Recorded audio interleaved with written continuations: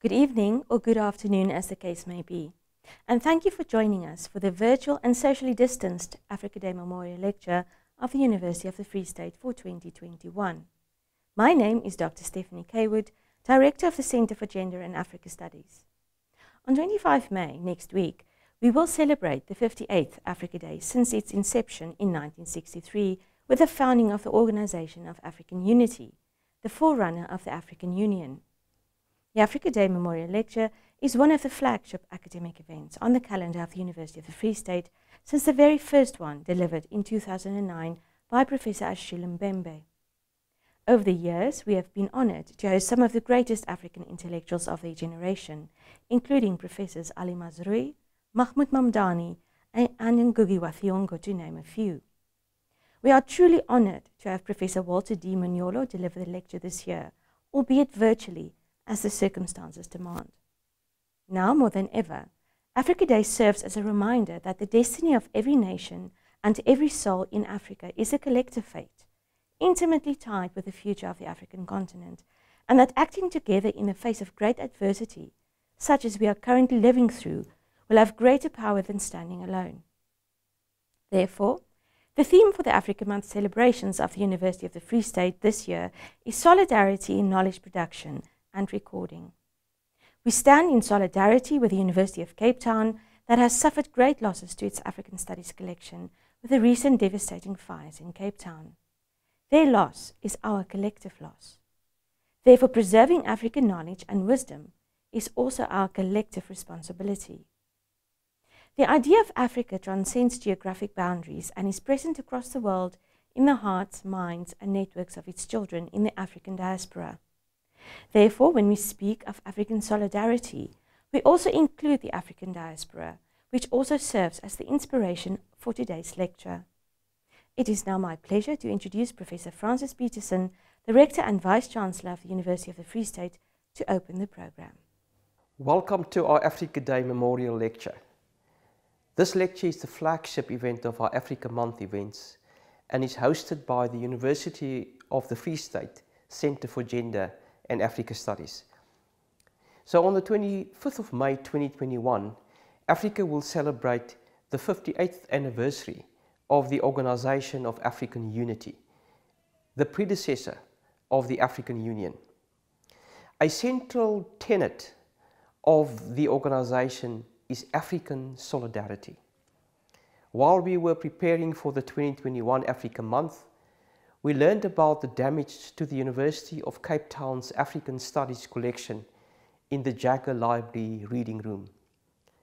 To help mitigate this immense loss, the theme of the 2021 University of the Free State Virtual Africa Month celebration is Solidarity in Knowledge Production and Recording. Much of our Africa Month celebrations are focused around this particular theme. The University of the Free State prides itself on being an African university, and it is important for us to pay tribute to this significant month for the continent. We want the best for Africa by doing excellent research with an impact to the benefit of Africa and Africans. This vantage point elevates the importance of our university in researching questions that are critical to the development of the continent in a wide array of fields such as astronomy, biodiversity, climate change, plant sciences, indigenous knowledge systems, poverty and inequality, and sustainable agriculture. We also take pride in the cohort of students from African countries outside South Africa studying here, especially the many postgraduate students who have graced us by selecting the University of the Free State as their university of choice. The university's flagship event for this month is the annual Africa Day Memorial Lecture. In keeping with the theme, it gives me great pleasure to welcome our guest lecturer, Professor Walter Manyolo. Professor Manyolo is a Wanamaker Professor of Literature and Director of the Center for Global Studies and the Humanities at Duke University in the United States. His lecture entitled Beauty of the Sovereign People, Jean Casimir and the Decolonial History of Haiti, delivered virtually this year, will honor the memory of transatlantic slavery by reflecting on Professor and former Ambassador Jean Casimir of Haiti. He shifted the geography of reasoning by breaking the code of standard history of the slave trade, the African diaspora in the Caribbean, and of captive human beings in the plantations. The discussant will be the extraordinary professor in our Center for Gender and Africa Studies and Professor of Epistemologies of the Global South at Beirut University, Professor Sabelo Ndlovu Gatseni. Professor Magnolu, we are grateful that you took the time to share your knowledge with us. And also thank you to Professor Ndlovu Gatseni for leading this discussion. I would also like to thank Professor Heidi Hudson, the Dean of the Faculty of Humanities, Dr. Steffi Kaywood, Director of the Center for Gender and Africa Studies, and staff, as well as other participants who helped to realize this event. Since COVID-19 continues to ravage the world, fostering African solidarity appears to be particularly worthwhile. So thank you for all showing an interest in this worthy event. I know that you will enjoy the lecture and be enriched by what you learn. Thank you, Professor Peterson. While the Africa Day Memorial Lecture is very much aimed at intellectual reflection, Africa Day is also about celebrating the best in African music, art and culture. The Faculty of Humanities at the University of the Free State hosts excellent arts and music programs and has produced outstanding talent over the years. I'm therefore very proud to introduce the award-winning Adean String Quartet, playing the traditional African hymn, Ibuyile i-Afrika, meaning Africa returns.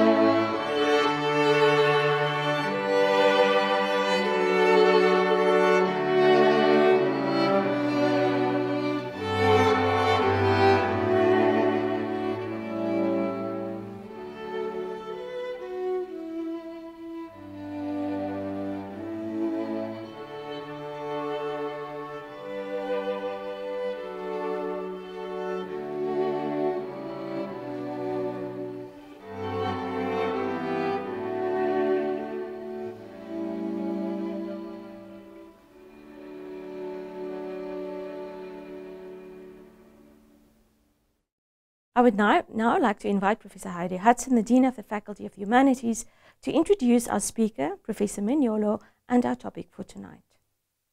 The Faculty of the Humanities at the University of the Free State is honored to welcome and introduce Professor Walter D. Minyolo, renowned decoloniality scholar, as the 2021 keynote speaker in our annual Africa Day Memorial Lecture Series.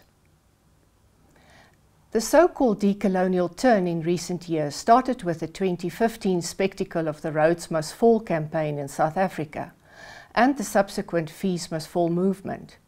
With student protests came epistemic debates around representation, inclusion and equality in the teaching, research and institutional practices of universities. These developments brought to the surface latent and long-standing contestations over knowledge and power, particularly in Africa. And many years of critique, for example, Ngugi wa Thiong'o in his famous book, Decolonizing the Mind, have brought little change, reminding us that the need to recognize, reassert and reaffirm the centrality of marginalized individuals and communities and what matters to them remains as pressing as ever. In this context, an unfinished project on decolonizing scholarship therefore has to critically engage with meaning-making practices, as these underpin the most fundamental aspects of being human. Such a project also drives home the need for an Africa-wide engagement with the meanings of the past and how these are entangled with meanings of the present and the future. And beyond the moral charge to address colonial epistemic and empirical injustices, decolonization also needs to reflect an understanding that power inequalities intersect. In celebrating Africa Day, decolonial scholarship from and on Africa remains necessary to ensure that the continent takes its rightful place as theoretical innovator, rather than being a mere site for the application of Western theories or an empirical case study for generating practical knowledge or international policy. To challenge this state of affairs, we need to look for sources of theorizing in mundane spaces. Theorizing of the everyday will provide us with a new vocabulary to subvert traditional theories of state and world politics by including local civil society understandings of everyday security, as well as informal and hybrid forms of democracy and governance. It is against this background that Professor Mignolo's lecture on the decolonial history of Haiti promises to offer innovative ways of seeing this region not as a place to be studied, but rather, in his words, as a place for thinking, living and reconstitution of the destitute. Thank you, Professor Hudson. We will now cross to Durham, North Carolina for the Africa Day Memorial Lecture. Professor Mignolo, welcome.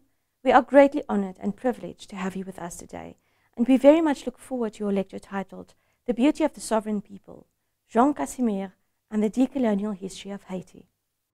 Thank you very much. Thank you very much. It was really an honor to deliver a lecture in the African Day Memorial with a kind of a long history of the celebration of these days, and also the distinguished scholar that precede me. I check on the list of people who have been talking in this podium in presence. And I also thank Dr. Sabelo Ndlovu Gatsendi for accepting the comment. So my talk goes along the line of his latest book, Epistemic Freedom in Africa. But of course, I cannot talk much about Africa because I am familiar, but I don't know that I'm not involved in the exciting time that I see that is happening in Africa now, especially in the realm of art and thinking and intellectual and scholarly production, which is not new because, if we just go back 70 years ago and start with the Cold War, the legacy of decolonization is big in Africa, not only with the kind of the struggle to the foundation of the national states, which is always ambiguous, as we know, in Africa, in Asia, and the Americas. But the intellectual and political legacy is really enormous. So I cannot talk about that, but my topic was from Haiti. So I selected this topic, the power and beauty of the sovereign people, which is something Jean Casimir has been talking for a while now, but now he just published a monumental book. So I would like the people seeing the screen, reading this statement. My position of strength comes from observing the outside world through Haitian eyes. When I do the opposite, I place myself in a position of inferiority by accepting the definition put in place by the gaze of another. I think that shift in the geography of thinking and doing things and feeling is going on now around the world. It's in Africa, it's in Asia, it's in South America, it's even invading Europe. So I will tell you a little bit about the book. It's not a talk summarizing the book. I take a few points of the book to make a theoretical point. And the theoretical point is precisely what I just said, or what Casimir says, observing the outside world through the eyes wherever we are, geopolitically, but also body political, whatever is our kind of option, sexual option, or religious, or whatever, is we are kind of witnessing the end of Western universalism that was hegemonic at least from 1500 to 2000. So next, please. So I have 4 parts. I will just go one at a time. So the first part is, I don't know how familiar you are, but I imagine that a lot of people are not familiar with the Haitian Revolution. And I imagine also that people who are familiar with the Haitian Revolution, they will be familiar with Toussaint Louverture and Dessalines and Henry Christophe and all the kind of the heroes, the military heroes. And I will kind of tell you a little bit about that, to say that that is exactly not what Casimir is talking about. He's saying the Haitian Revolution is someplace else. It's in the sovereignty of the people, not among the kind of the egos and the individual that fought for the power of the state. It's very interesting that 2 of them, Toussaint and Dessalines, were killed. Henry Christophe killed himself, and the 4 big, Pétion is the only one, I think, that kind of died in a natural way. So next, please. So there is a story that is very popular in Haiti. People believe it. Historians are divided. Some say that this may have happened. There are documents of the 18th century. Some historians of Haiti of the 18th century. So whether the Bois Caiman meeting happened is doubtful, but that this is true is true. It's true in the sense, doesn't matter it happened or not. It's true in the belief of the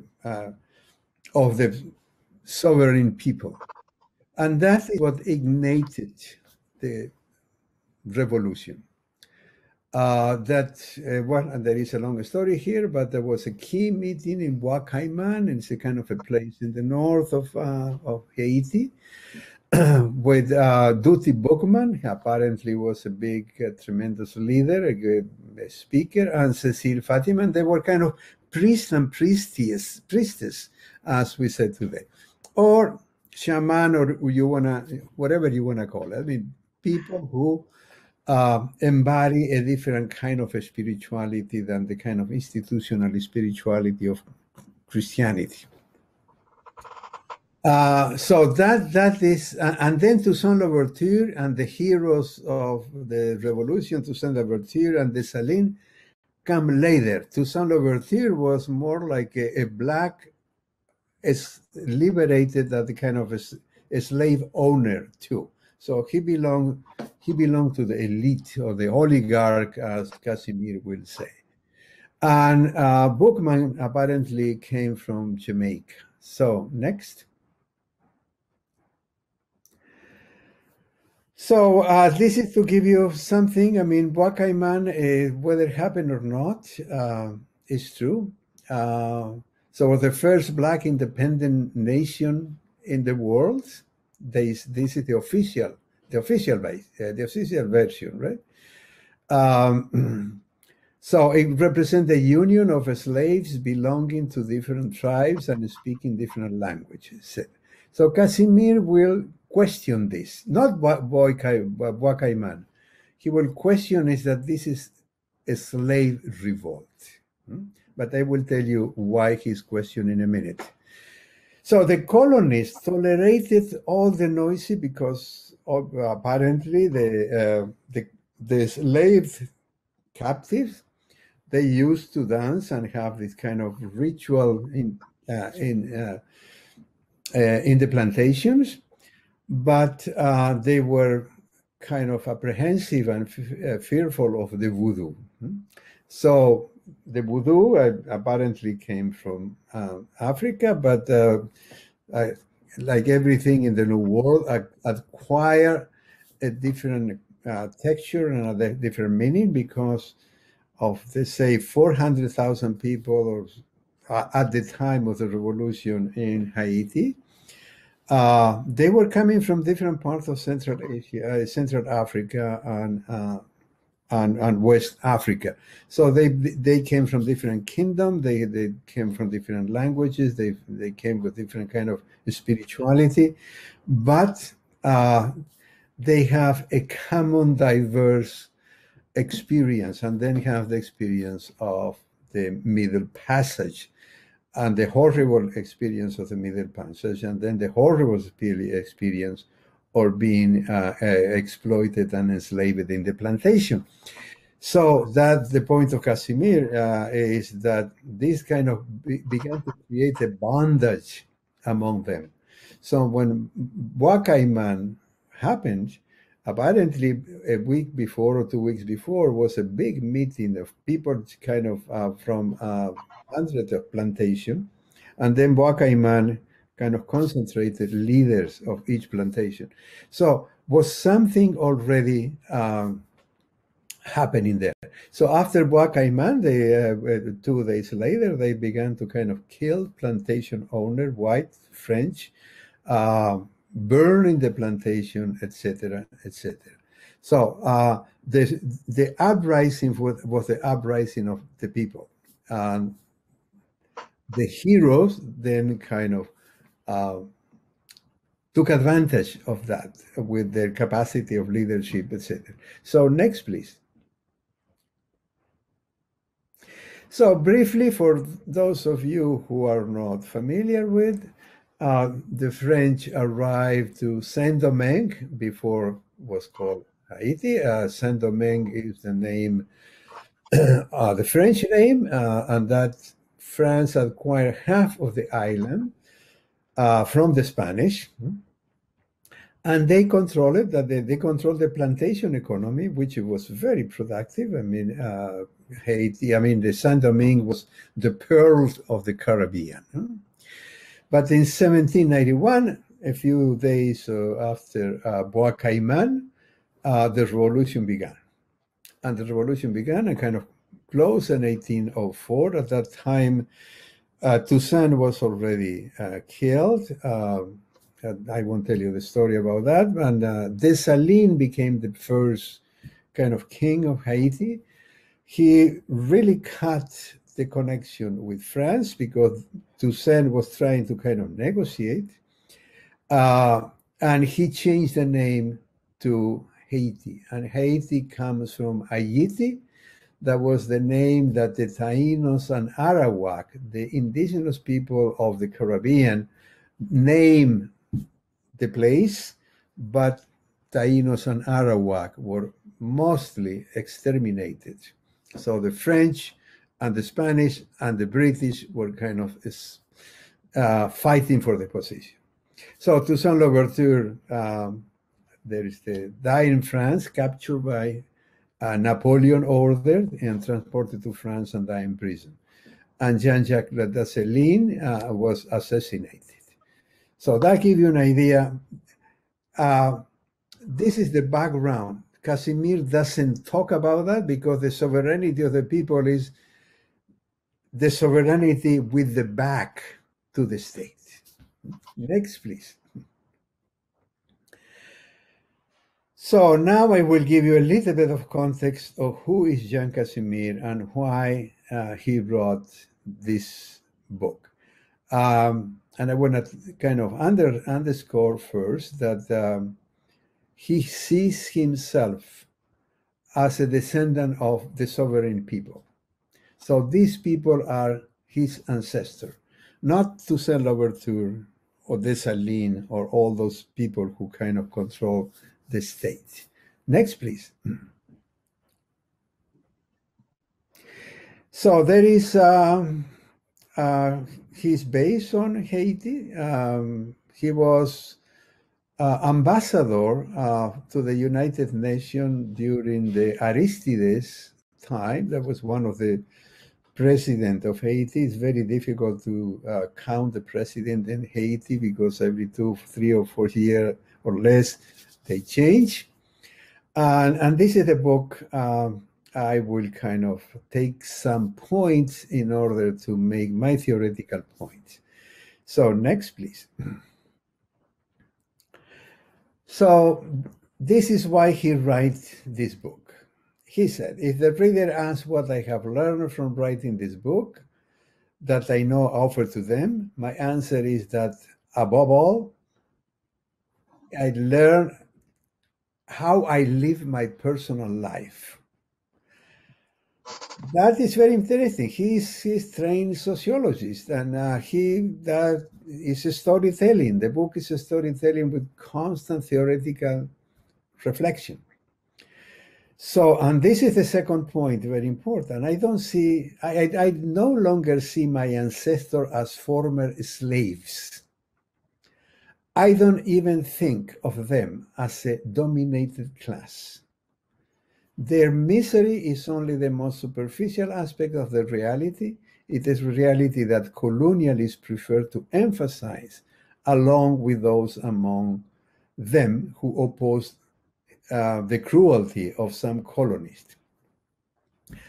So he doesn't see himself as, he doesn't see Toussaint or Dessalines, his ancestor.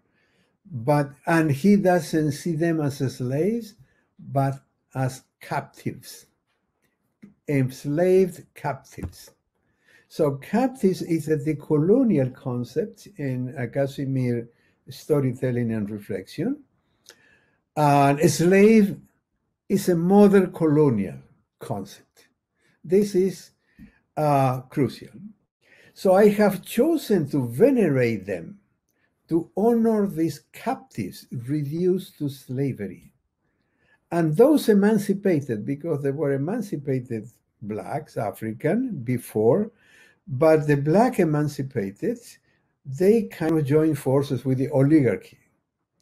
So said to honor the captives, and also those emancipated in thanks for their military service to colonialism.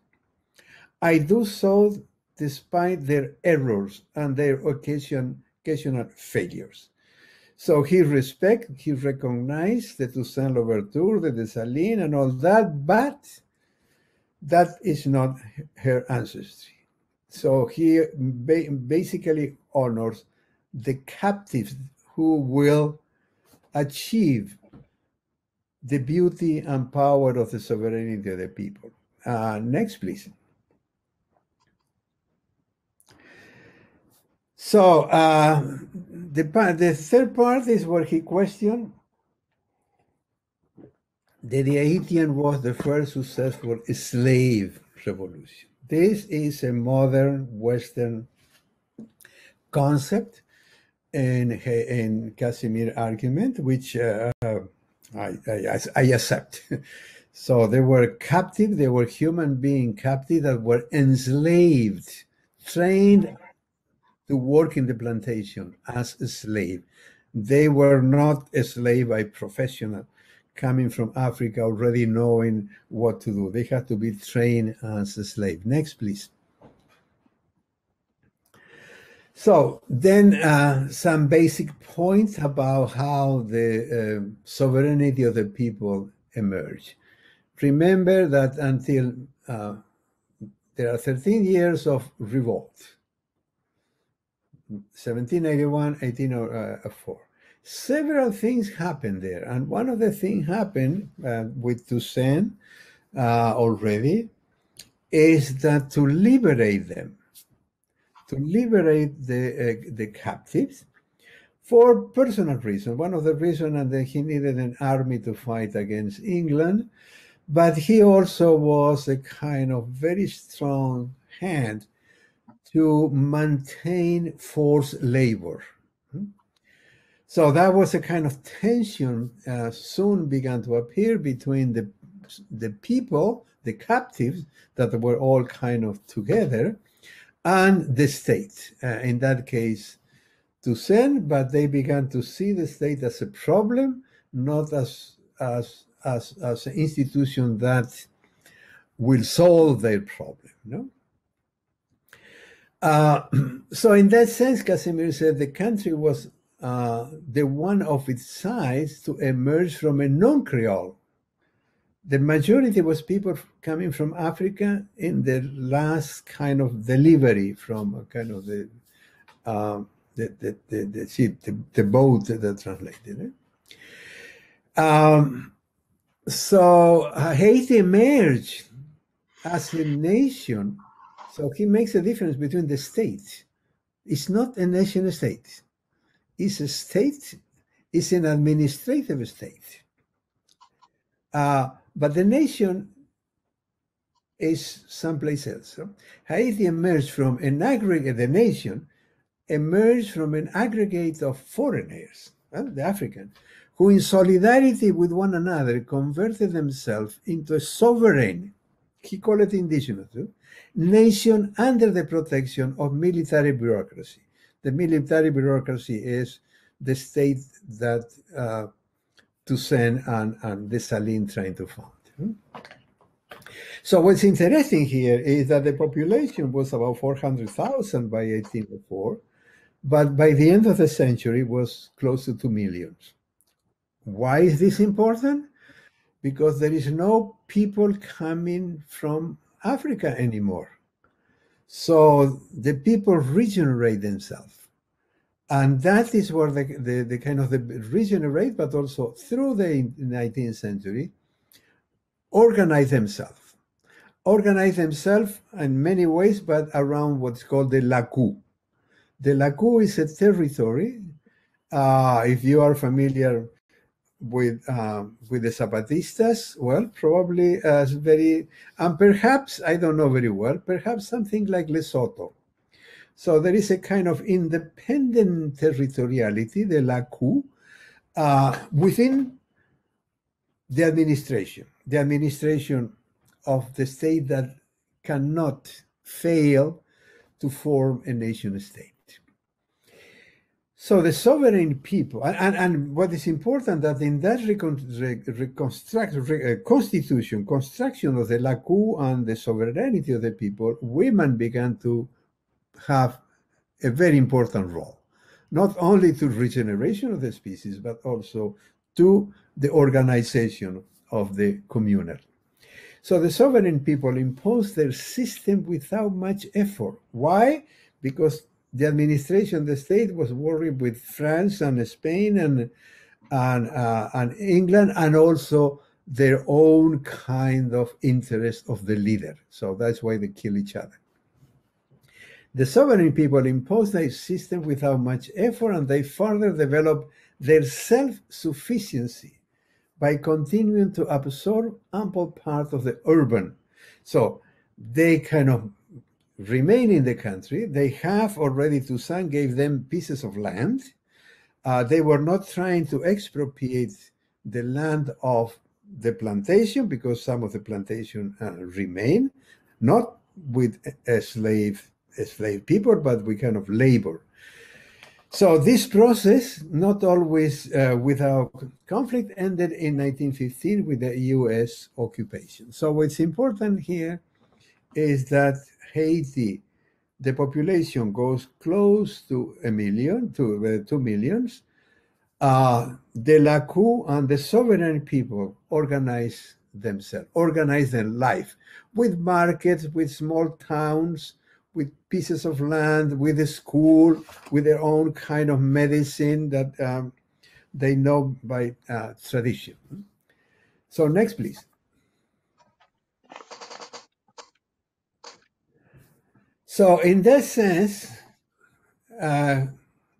Casimir will argue, they cannot be a revolutionary, a revolution of slaves. It was a revolution of the captives, human being captive.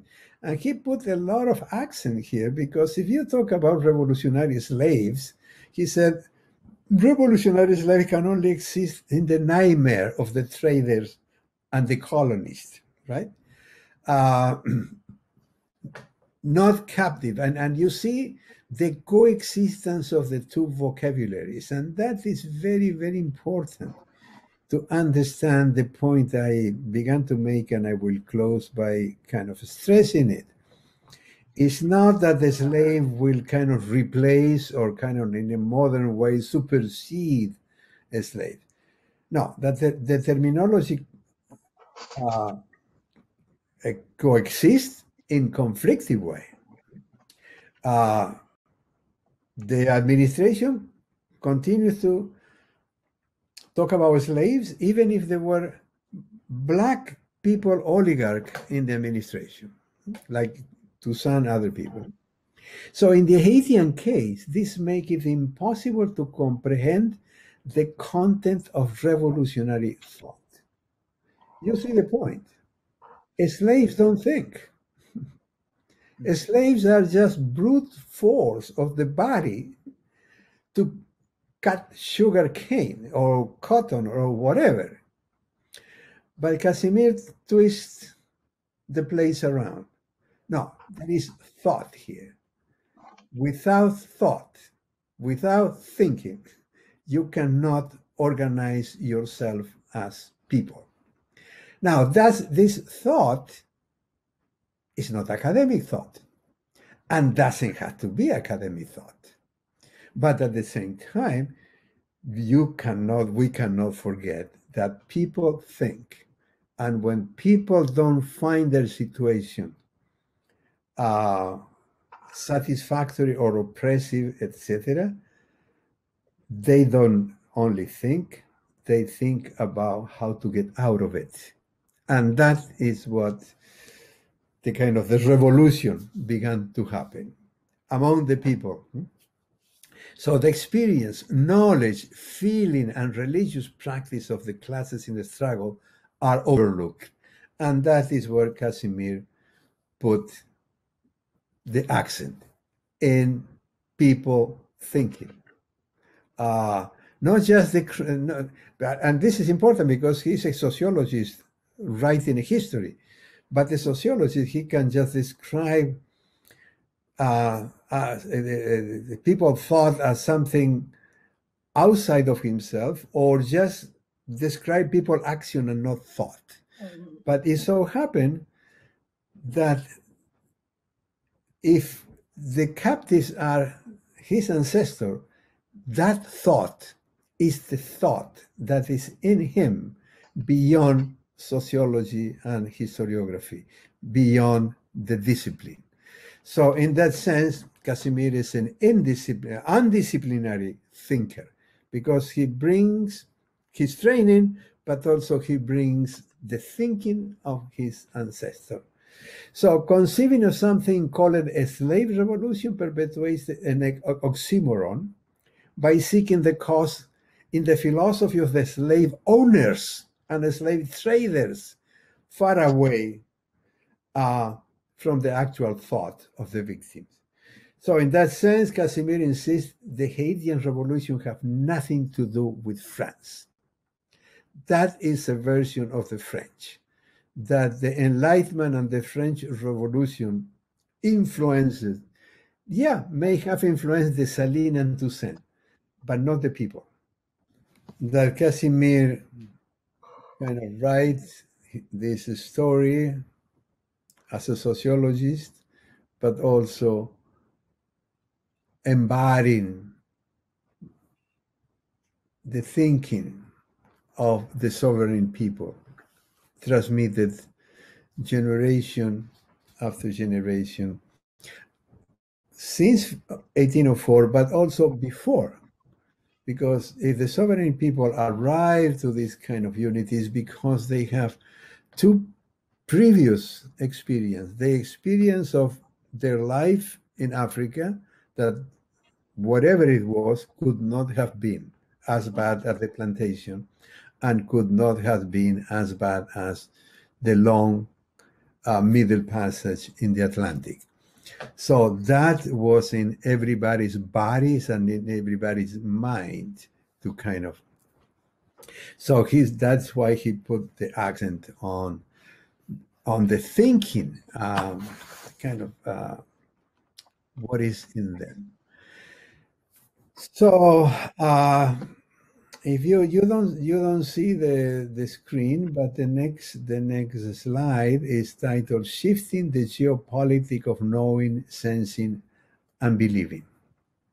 So that is related to what I just have been saying since the beginning, that Casimir shifts and see the world through the eyes of himself as a Haitian, but because of the ancestrality of the people, the sovereign people.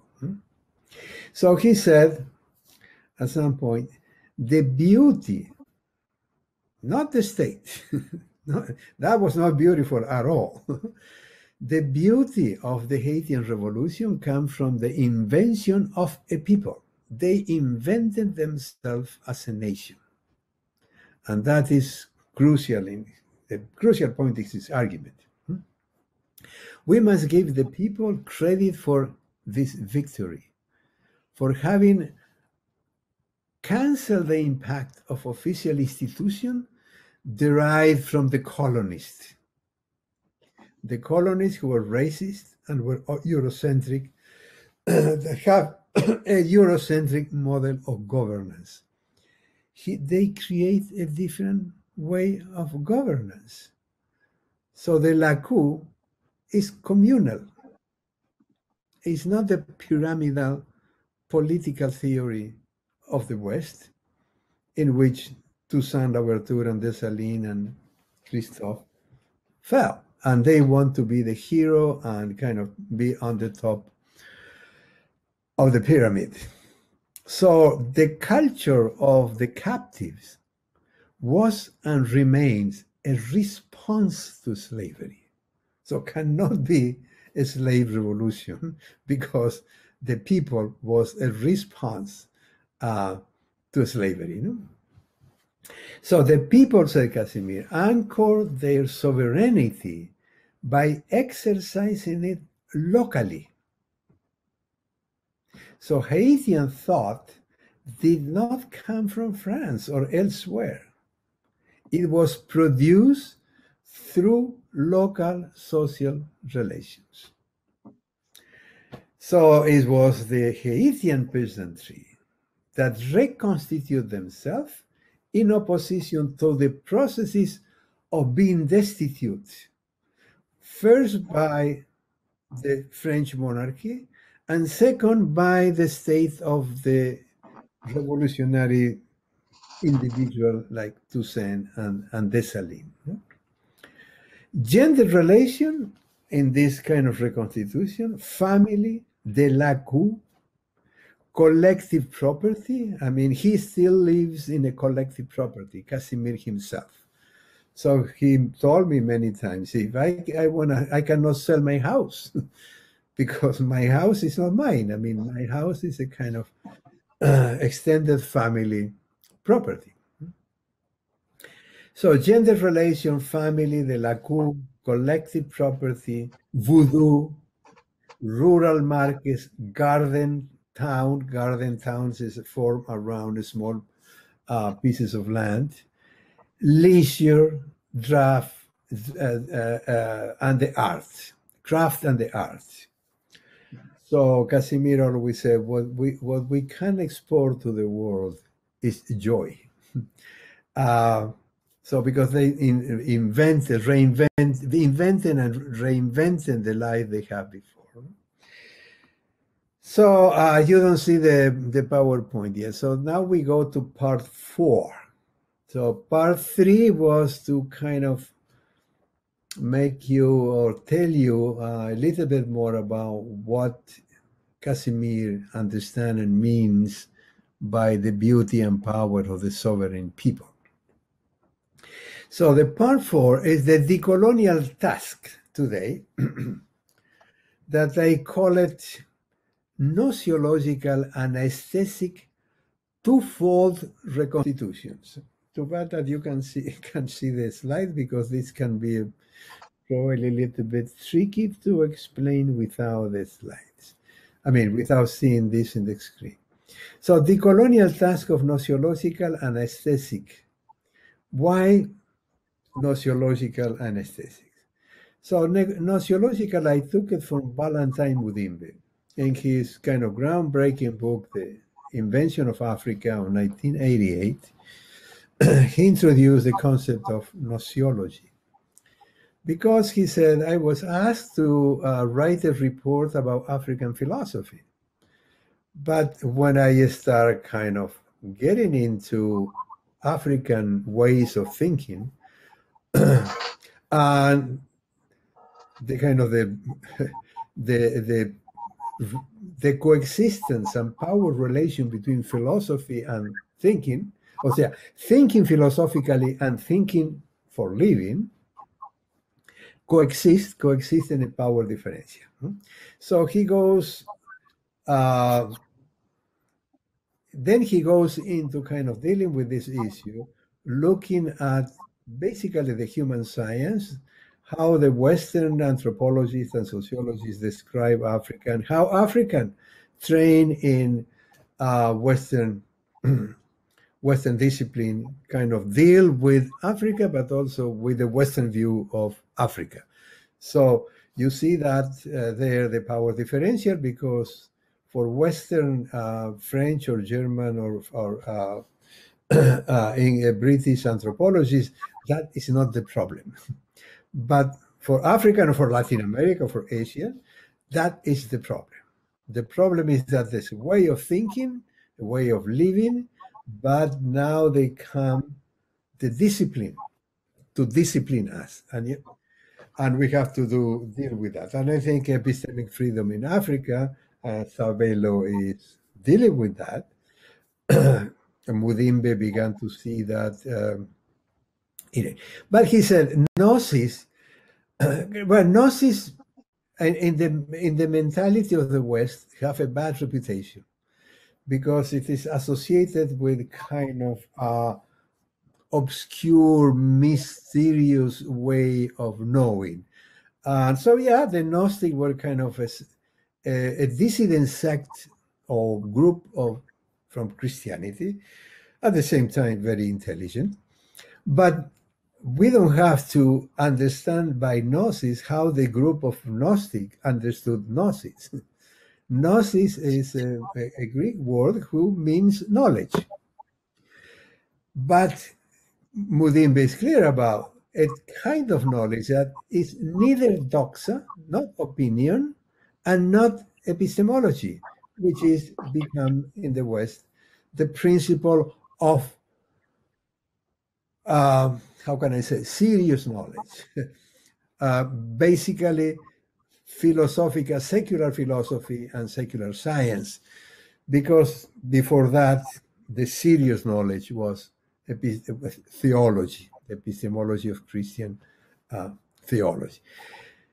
So for me, it's very important. That is not the Casimir. That is me that reintroduce after Mudimbe the concept of gnosis, because while it's okay to talk about epistemology and say African or Latin America or indigenous epistemology, still we maintain the term epistemology, and we have to say indigenous epistemology and modern epistemology, because it cannot be epistemology universal just like that. So gnoseology is knowing, but all kind of knowing, including scientific knowledge, including quantum theory. That is a specific way of gnosis that is kind of called quantum physics and kind of respond to the principle of Western epistemology. So the same with aesthesis or aesthetic in this time. Aesthesis, we know, is another word, Greek, that means sensing, sensation, what we feel, kind of related to emotion. All that was repressed by epistemology, but was also repressed and destituted by Western aesthetic. So what I am doing here is reconstituting knowing and sensing through gnoseology that include epistemology and aesthesis that include aesthetics. And so I derive that from Mudimbe. I already did that kind of connection with Mudimbe in 2000 when I published Local History, Global Design, Coloniality, Border Thinking, and subaltern knowledge and border thinking. So border thinking is gnoseological, more than kind of epistemic, even if we have for certain purpose to follow certain rule of scholarship to be heard in certain audience. So twofold reconstitution. Why? Because Casimir is doing two things at the same time.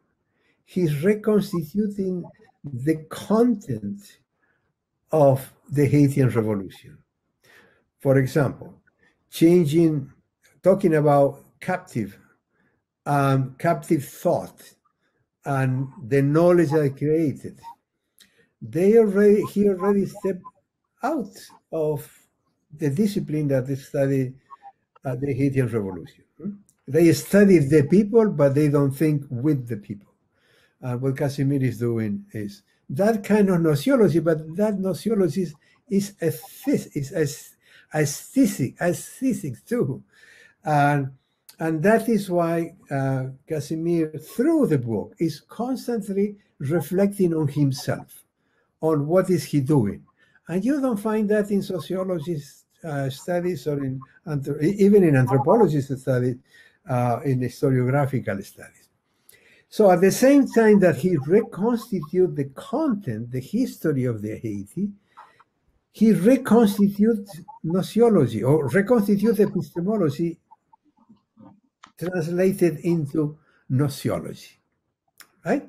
So that's a kind of, he began to dwell in the border, and in that dwelling in the border, the body dwelling in the border, is that allows him to tell the story that he told, and I am kind of reducing to you.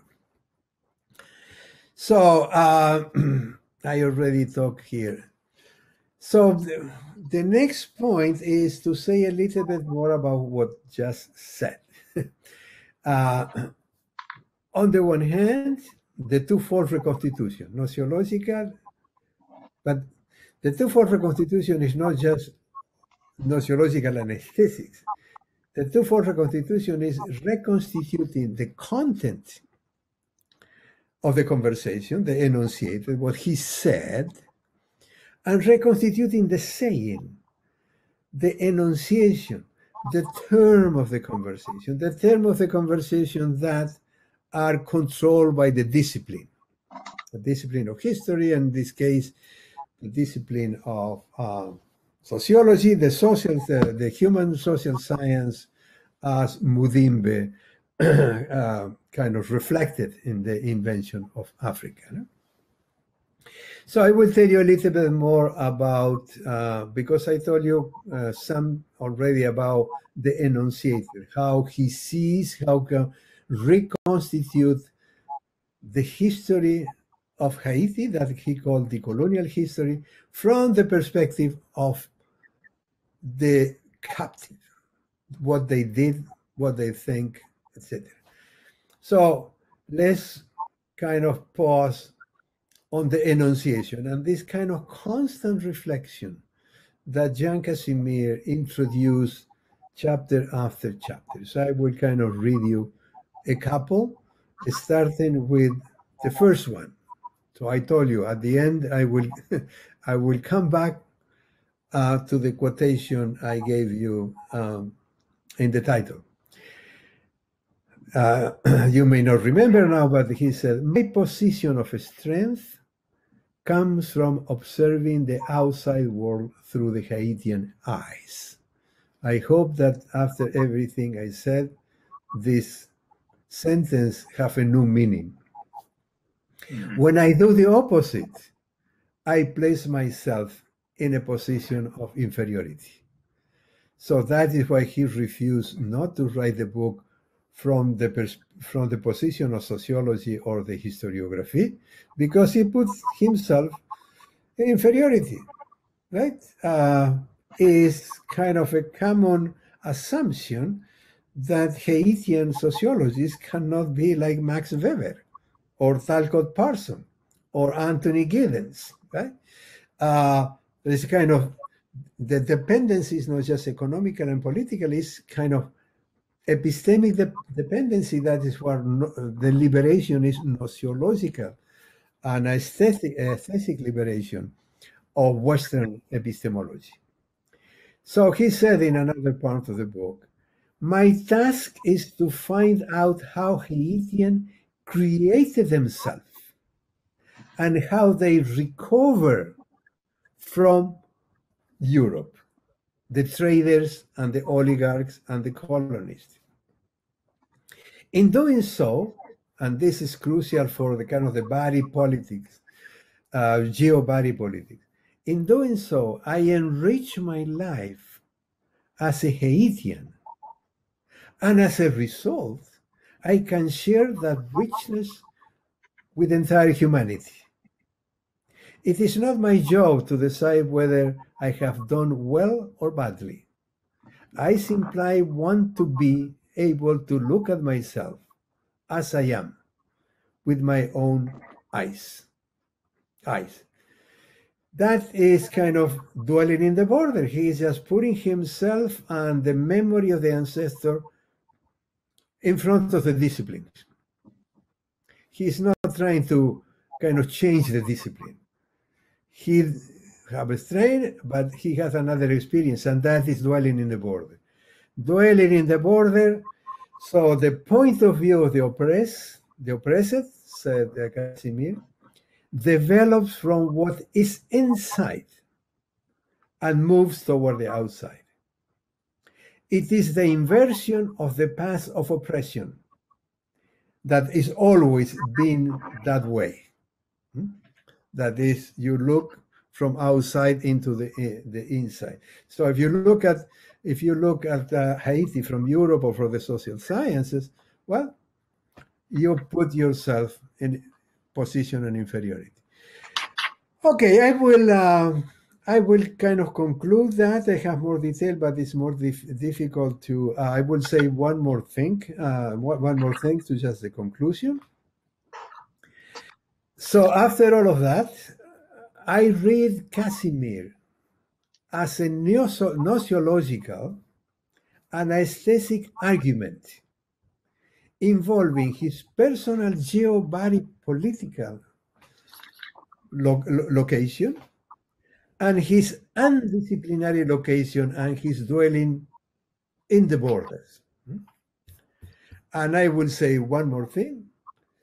Dwelling and thinking in the borders are the decolonial conditions for gnosiological and aesthetic twofold reconstitution. So the twofold reconstitution is how we change our enunciation, how we change the term of the conversation. And how you change the term of the conversation, changing the question. Changing the question that are prompted by the discipline. So the twofold reconstitution is to reconstitute the enunciated, but to reconstitute it starting from our own enunciation. And that for me are one and two fundamental decolonial, gnosiological, and aesthetic task of our time. Not the only one, of course. Gnosiological and aesthetic reconstitution. Well, thank you very much. I hope that I made some sense, even if we couldn't see. Thank you, Professor Manyolo, for this insightful and provocative lecture. I will now call on Professor Sabelo Jane Ndlovu-Katsheni, Extraordinary Professor in the Center for Gender and Africa Studies at the University of the Free State, and Full Professor and Chair of Epistemologies of the Global South at the University of Bayreuth in Germany, to respond to and to help us reflect on Professor Manyolo's lecture. Over to you, Professor. No, thank you so much. Thank you, Walter, for the lecture. And let me try to reflect on 4, if not 5 issues. And I think it's a very relevant presentation for an event organized on the basis of the Africa Day, in the sense that you are really talking about the African people who have been captured, uprooted from their homes, transported across the oceans to labor in the plantations in other parts of the world. And secondly, I want also to reflect on the issue of fighting for liberation. And I think your presentation also touched on that. And then the third issue, which I will reflect on, is the issue of sovereignty of the people. And then maybe I will end with a reflection on revolutionary thought. Beginning with you opened up with a very interesting take from Jean Casimir, which speaks about where do we see the world from? Is it from our own eyes, or we see the world through other people's eyes? And I think that's what emerges there in terms of seeing from the eyes of the Haitian people rather than seeing them through the gaze of others. And I think that is an important part of seeing ourselves better in the universe. And I think Nguku Thiongo also emphasizes on the same point when he speaks about decolonization as something which means seeing ourselves clearly in relation to others in the universe. And moving on to point number 2, which is about liberation. I think there are a number of lessons we can learn from there. That liberation thought involves also changing our vocabularies and also changing the namings. For instance, the whole issue of enslavement is one which is very problematic in many ways, because there is a popular naming like transatlantic slave trade, which actually creates an impression that first it was the ocean which actually is responsible for enslaving people, and then it hides the people who actually enslaved people. Then from Kashmir, we then learn that that word, to use the word slaves, is actually very wrong, because those people were not slaves. It was people who were free, sovereign, who were captured, then enslaved. So he introduces the question of enslaved people or captives. And that, I think, is very important. But what is also important in relation to the Africa Day is the issue of people fighting for their own freedom, drawing from their own resources. And here, the resources which they drew from included spirituality, particularly the voodoo, and that spirituality being itself a container of knowledge. And I think that is very important. And this also, this idea of people fighting for their own freedom, and also countering Eurocentric thought, took me to also reflect on the whole story of abolition and emancipation. The idea that the enslaved people or the captive people were emancipated. And when you think about that, they always privilege people like William Wilberforce and many others, and they ignore the whole struggle by the people themselves. And I think that's where the epic Haitian Revolution actually stands, to show that from the time of capture, from the time of transportation, from the time of subjection within the plantations, there is nobody who ever accepted enslavement. People were always fighting for freedom within that context. And then the other important aspect then becomes the knowledge aspect of it. When the book itself, there is a clear argument that it is not written from a discipline, a perspective. It actually is a book which is written from the people perspective, whereby the enslaved people are then understood as people who know, and as knowers. And I think that's what emerges clearly there. Then the other important issue which emerged from Walter's presentation is the issue of the sovereignty of the people, and that made me to think a lot about Africa. Who is the embodiment of sovereignty? Is it the state or the people? And here the emphasis is that it is the people who are the embodiment of sovereignty. And the state sovereignty is actually more representative of the elites. And this idea that Jean Kashmir emphasizes, that this revolution was a revolution of the captives, and it tries to downplay this narrative which were given, that they were individuals, heroes, a few heroes who actually led the revolution, and then it sidelines the people. And I think even when we talk about liberation struggles in Africa, we tend also to privilege the leadership, or rather than the people who really carried out the struggles. And I think that is very important. And what actually also interested me, and which I think is very important for us on the continent, is the issue of revolutionary thought. Where does revolutionary thought come from? And this idea that the revolutionary thought came from French or France. Here in this talk, it was challenged in the sense that it was the people themselves thinking from their existential conditions, and thinking about changing their circumstances, and then they fought for their own liberation. And then the emphasis is that revolutionary thought, they must actually be the primacy of thinking itself before a revolution can happen. And we here see people who have been subjected to one of the most heinous systems of exploitation, the system of enslavement, but still they thought, they mobilized, and they fought successfully against the system of enslavement, racism, and colonialism.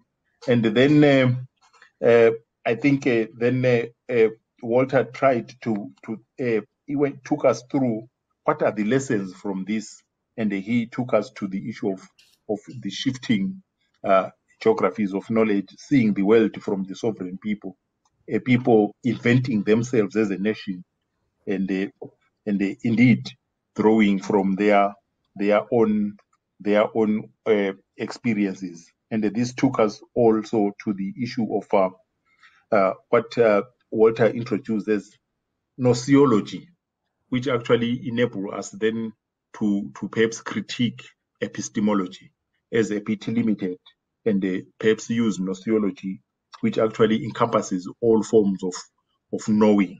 And I thought that was important as well. And I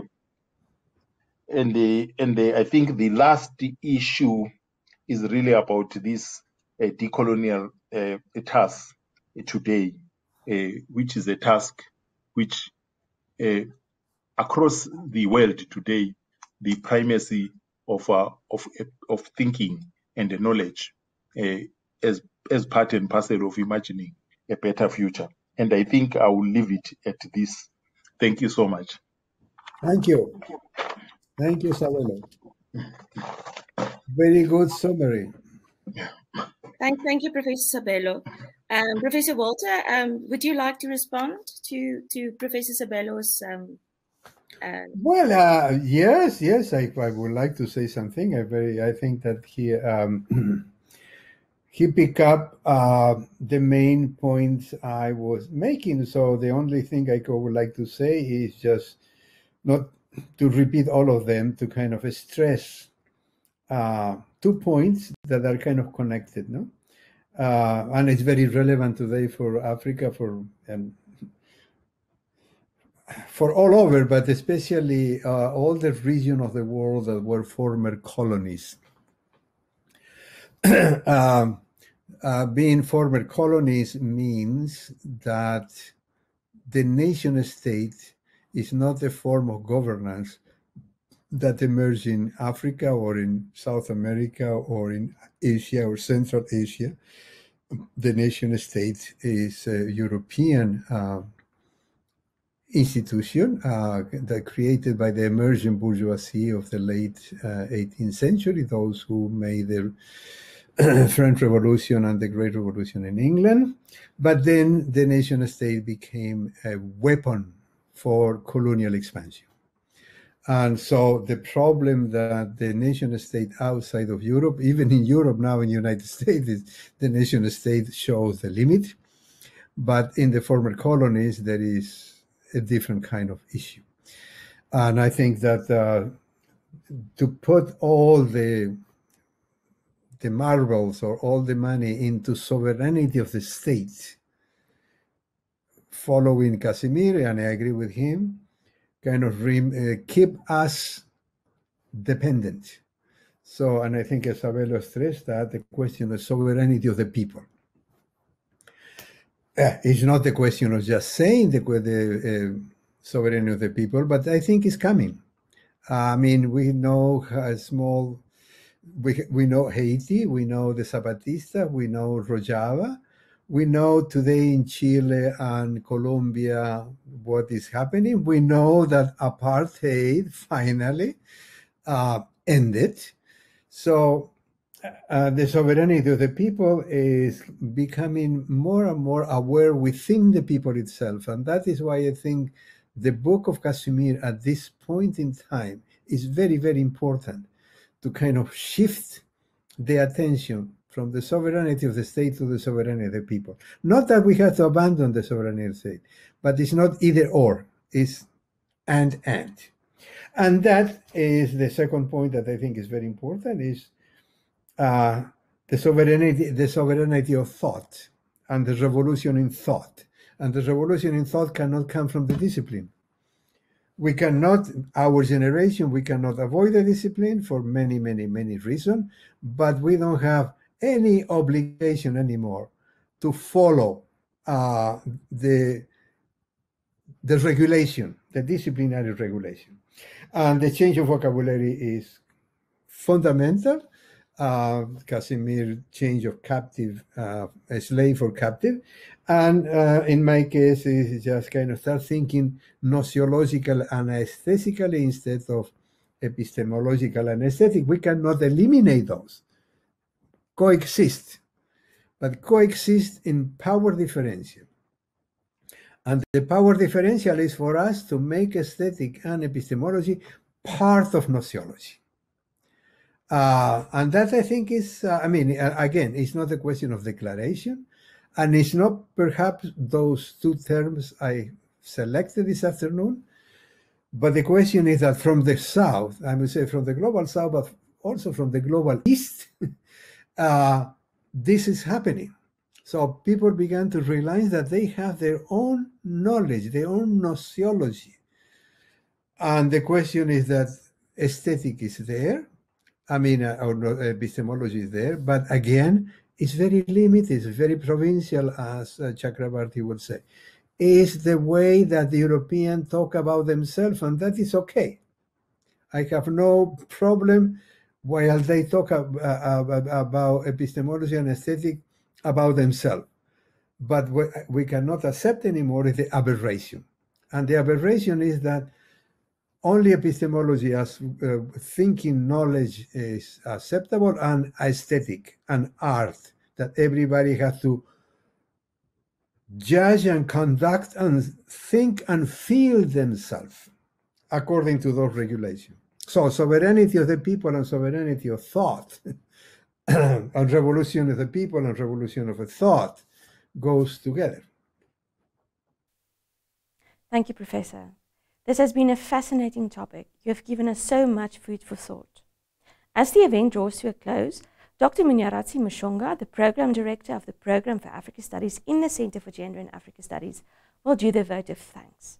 But first, let me highlight the important work of the No Student Hungry program at the University of the Free State. At this moment in time, we find ourselves living through a life-altering and life-threatening historical event. Our world, our very social being, is being reshaped in indelible ways. At the University of the Free State, even under the best of times, many of our students have to overcome challenges, including food insecurity, to complete their degrees in order to build a better future for themselves. Unfortunately, the COVID-19 pandemic has compounded the food insecurity threatening so many of our students. In honor of our speaker tonight, Professor Manyolo, we have made a donation to the No Student Hungry program, and we hope our contribution will make a positive impact in the lives of students in need. Let us take a quick look at the sterling work done by this program. If you would like to support the important work of this initiative, you may visit the university website at www.ufs.ac.za for more information. First US President? George Washington. What's the biggest planet in our solar system? Jupiter. How long is a nanosecond? 1/1000th of a second. The current world chess champion?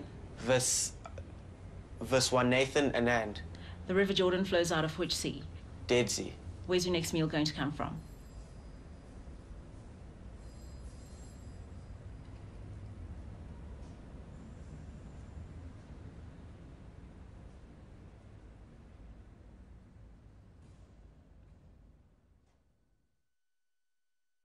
The No Student Hungry program provides our students in need with an allowance for a meal of the day at a Pacific dining hall on campus. Students are selected in terms of financial need and a commitment to give back to the community. The program allows students to focus on their studies without worrying about their next meal, thus increasing their chances to excel academically and ultimately obtain their degree. This will in turn have a positive effect on poverty reduction in our country. In 2011, a research study conducted by the Department of Nutrition and Dietetics indicated that 59% of our students' population suffer from food insecurity. More recent studies also confirm that student food insecurity is a reality among university students. The South African Survey of Student Engagement annual report in 2016 indicated that 77% of our first-generation students ran out of food without being able to afford food for the rest of the month. These are often students with strong academic records, but without adequate funding for regular meals, and this is why students' well-being will remain a priority at the University of the Free State. Good evening, good morning, and good afternoon, depending on where you are on this beautiful planet of ours. My name is Mnyaradzi Mshonga. I am the Program Director for Africa Studies at the University of the Free State. My task this evening is a very simple one, to pass a vote of thanks. There are so many individuals, groups of individuals, organizations, departments, and units to thank, and I'm not sure if I will be able to mention all of them. If I omit you or your organization or department, please accept my apologies. It is not deliberate. However, allow me to single out the following. First, the sovereign people of Haiti, not Haiti. Thank you for making it possible to learn from your experiences and shared memories, your daily practice of living in re-existence and building the communal, not as vanquished slaves, but as a collective of fighters who created a sovereign society in the midst of dehumanization and disenfranchisement. Thank you, the sovereign people of Haiti. Second, Professor Walter D. Mignolo, thank you for being the messenger of this beautiful message from the sovereign people of Haiti to the sovereign people of Africa. You handed down the message with refreshing clarity and directness. For me, the best takeaway from this message is to recognize what Chimamanda Ngozi Adichie calls the danger of a single story, highlighting the importance of where we start telling our stories and how dangerous it is to assume that there is only one place to start the story, an aberration that needs dismantling and destituting. Thank you for helping us to find the center of the periphery by recentering Africa as a place for thinking, living, and reconstitution of the destituted into a sovereign people and society, rather than being a testing ground of Western hallucinations. Like Jean Casmias himself, instead of using the sovereign people to advance scholarship, you use the scholarship to advance the cause of the sovereign people.